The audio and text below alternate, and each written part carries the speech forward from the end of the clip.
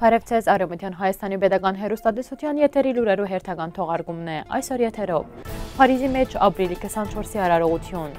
Բրովանս ալկոտ դ'Ազուրի շրջանը յիշէ։ Հայաստանի արտաքին գործոս նախարարությունը յայտարարեր Մնացականեան-Մամեդիարով հանդիպման օրն ու վայրը։ Մեխագավանի մեջ հիմնուեր է բարդիներու պուրակ։ Սուրիական ՀՈՊ-ը խոցեր է իսրայելյան հրթիռներ։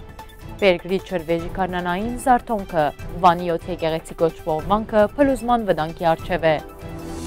Հայ ժողովրդին թեմ իրականացված ցեղասպանության նահատակներու հիշադակը Արմենագաբրահամյան Արեւմտեան Հայաստանի ազգային խորհրդի նախագահ Արեւմտեան Հայաստանի հայերու համակումարը հայկական ցակումով ֆրանսական թիմադրության եւ նախկին մարտիկներու ընկերակցությունը ցեզ մեկ խնդրենք որ մասնագիտ դառնաք հիշադակի երեկոյին, որ նվիրված է հայ ժողովրդի թեմ կատարված ցեղասպանության զոհերու հիշադակին։ Արարողությունը ու ցաղկեբսագդեղաթրումը Փարիզի մեջ չորեքշաբթի 24 ապրիլ 2019 թվականին ժամը 17:30 Գոմիդաս վարդապետի հուշարձանի առջև Կանադայի հրապարակ։ Ֆրանսայի մեջ հայոց ցեղասպանության զոհերու հիշադակին 104-րդ տարելիցին Արեւմտեան Հայաստանի ազգային խորհրդի նախագահ Արմենագաբրահամյանի, քննադատ Լևոն Ժիլբերտ Մինասյանի, մաժգի նախագահ Գարոլ, CCAF-ի հարավի նախագահ Անի Ստեփանովի եւ այլ բազմաթիվ անձերու ներկայությամբ բարոն Ռենո Մուսեյերի Ալկոտ դ'Ազուրի շրջանի նախագահը կատարեց հիշադակի ցուցանակի բացումը ռեժիոն հյուրանոցի ճակատին այսօր ուրբաթ 2019 ապրիլ 12-ին ժամը 18:30-ին։ Հայաստանի արտաքին քաղաքական քերադեսչությունը հայտնել է Հայաստանի եւ Ադրբեջանի արտգործնախարարներ Զոհրաբ Մնացականեանի եւ Մամեդիարովի հանդիպման վայրն ու ամսաթիվը։ Այսպես, Հայաստանի Հանրապետության արտաքին գործոս նախարարի մամլոք Աննա Նախտալյանը Արմինֆոյի հետ զրույցին նշել է, որ ղեկավարվելով Լեռնային Ղարաբաղի հակամարտության ղեկավարման նպատակաուղղված յուրաքանչյուր հանդիպման ամսաթիվի եւ վայրի մասին միաժամանակ իրազեկման շուրջ պայմանավորվածություններով կդեղեկացնե, որ Մնացականեան-Մամեդիարով հանդիպումը տեղի պիտի ունենա ապրիլի 15-ին Մոսկվայի մեջ, ընդ որում անընդգծեր է, որ այս անգամ հանդիպման պիտի մասնակցի Ռուսաստանի արտաքին գործոս նախարար Սերգեյ Լավրովը։ Հադրութի շրջանի մեխագավան համույնքին ղեկավար Անդրանիկ Սաֆարյանի նախաձեռնությամբ համայնքի տարածքին հիմնուեր է բարդիներու պուրակ։ Արցախ պրեսի թղթակիցին հետ զրույցին Անդրանիկ Սաֆարյանն նշել է, որ իրենք նախորդային պուրակի տարածքին դնգեր են մոտ 400 բարդի ծառեր։ Ծառադունգին մասնակցել են Արցախի թեմի առաջնորդ Բարքև arczepiskopos Մարտիրոսյանը, Արցախի հանրապետության արտակարգ իրավիճակներու pedagogan ծառայության տնօրեն գեներալ լեյտենանտ Լևոն Մնացականյանը, զինվորականներ, մեխագավանի բնակիչներ, Արցախի pedagogan համալսարանի խումբ ուսանողներ եւ ուրիշներ։ Սուրիական արաբական բանակի հակաօդային պաշտպանության միջոցները յետ մղեր են Իսրայելի օդային հարձակումը Hamanahանքի Մասիավ քաղաքին մոտ գտնվող ռազմական զորակայանին վրա, գահիտնե սանապետական լրատվական գործակալությունը։ Աղբյուրի տեղեկացմամբ գիշերը մոտ 2:30-ին իսրայելյան ռազմական օդանավերը Լիբանանի օդային տարածքեն հարված հասուցել են Մասիավի ուղղությամբ ռազմական թիրքերուն։ Սուրիական ՀՕՊ միջոցներն անմիջապես արձանագրել են, քանի հրթիռներով խփելով նախքան անոնք կհասնեին թիրախին։ Ծմրան ամիսներուն սառցակալված Արեւմտեան Հայաստանի Վանի նահանգի Բերգրի չրվեժը Քարնան քալուն եւ ցույն հալին հետ աշխուժացել է յուրահատուկ գեղեցկություն ստացել է։ Ծմրան ամիսներուն սառած չրվեժի հունը պարսացավ եղանակի դակացման եւ ցույն հալին զուգընթաց։ Չրվեժը մոտ 20 մետր բարձրություն ունի եւ կգրավե լուսանկարիչներու ուշադրությունը։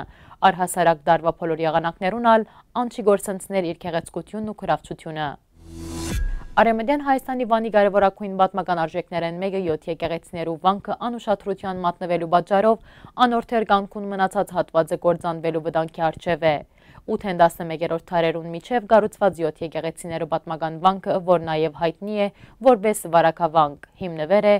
Էրեկլերան Ստորոդին։ Ժամանակի ընթացքին ավերակված վանքի քմփեթը փլուզվել է 2011 թվականի երկրաշարժի ժամանակ։ Պատմական եկեղեցիի հին լուսանկարներուն նայելով եւ իրական պատկերը տեսնելով զբոսաշրջիկները կցնցվին։ Վանքի հադուգենտ կանգուն մնացած բادرեն բացի, անոնք ավերակներու ներսը կտեսնեն մզգիթ եւ մզգիթի զուգարանը։ Վանքին պատկանող կանգուն հատվածները կպաշտպանեն դեղափնակ ծածկելով զանոնք թիթեղներով։ Քարերու եւ բادرու որոշ մասնալ կօգտագործեն որպես շինանյութ։ Մշակվեցավ ձեռակիրմը ըստ որուն կցանկանային վանքը զատել մզգիթեն եւ վերականգնել, սակայն թեր ոչ մեկ քայլ չի առնված։ Պատմական կառույցը փաղկացած է 5 եկեղեցիները, որոնց գծված էին ժամադունը, զանգակադունն ու քրաթարանը։ Եկեղեցիներեն ամենահինը Սուրբ Սոֆիան է, ավելի ուշ 1003-1024 թվականներուն կառուցվել է Սուրբ Մարիամ եկեղեցին, ըստ վարկածներև 1005 թվականին հայ արքա Սենեքերիմ Գովհաննես այստեղ կառուցել է Սուրբ նշանը, նույն ինքը վարքավանքը։ Մեկ այլ ենթադրությամբ ալ երրորդ դարուն Սուրբ Քայանի եւ Հրիփսի մեգույսերը վերցնելով Հիսուսի խաչեն գդորմը եկեր են վան եւ զայն ցկեր են այս վանքին։ Այսօրվա համար նախադեсած ենք այսքանը։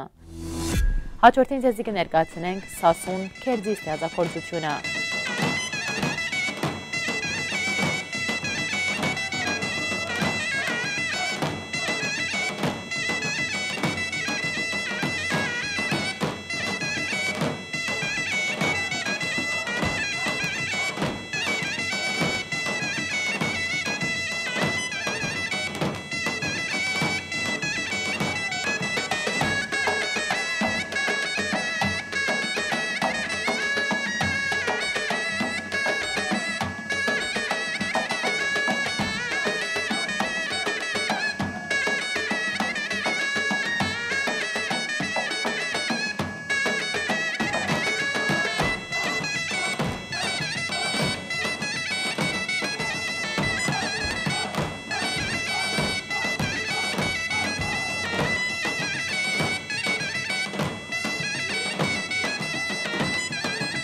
Դեսալովագյան բողջական դարբերակը ներկայացված Արեւմտեան Հայաստանի պետական հեռուստատեսության պաշտոնական կայքեչեն, մնացեք խաղաղությամբ։